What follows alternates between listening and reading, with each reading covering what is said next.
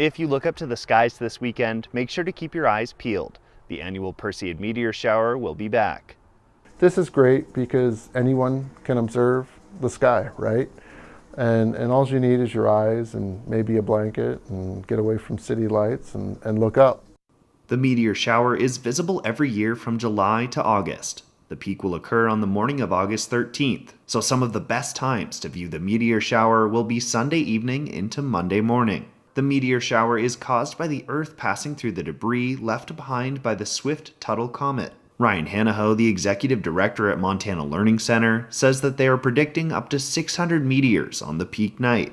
To put that in perspective, the center's automated meteor detection system usually only picks up about 30 to 50 meteors on any other given clear night.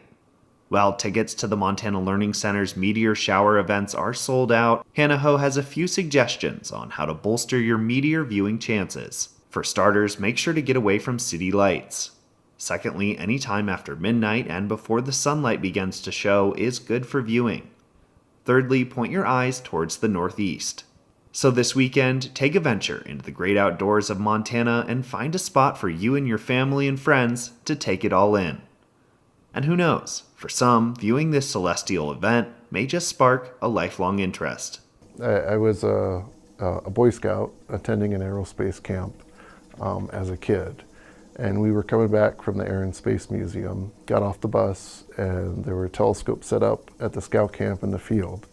And we saw meteors, streak across the sky. And that turned out to be the Perseid meteor shower. And so for me, that's how I got my start in astronomy, was viewing this meteor shower, almost 30 years ago. Reporting in Helena, Tom Buchanan, MTN News.